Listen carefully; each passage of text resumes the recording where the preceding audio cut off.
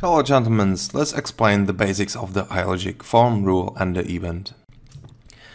Open up the part and pick the 2D sketch. Select the plane and start with, for example, the rectangle. I will put it to the origin and the width and the height will be 10 millimeters. Finish the sketch and extrude this sketch. It will be called the length and it will have, I don't know, the 15 millimeters, for example. So this is our basic geometry.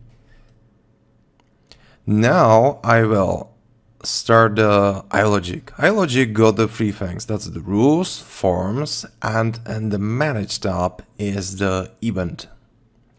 So let's start with the form. Form is some kind of the user interface. I can rename that and put there the name, the menu, and now drag and drop the length. This parameter will be changed. It will be not the text box, but it will be the slider with the minimum and the maximum value, for example, 50 millimeter. Okay, so now I have the menu. This menu allows me drag and drop this parameter and immediately change my geometry. So that's the user interface, which is called the forms. Second thing is the rules. Rules is some kind of the logic. I will name it startup. And now I can put there some kind of a script. So my script will be show me iLogic form with the name, and the name will be menu. So let me save it and save and run. Did you saw that? If I will execute this rule manually, it will show me the form, the UI. That's the rule, that's the logic rule.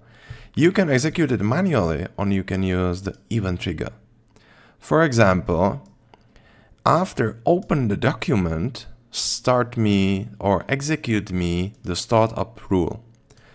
So after the opening the document, it will execute the rule startup, which show us the form menu.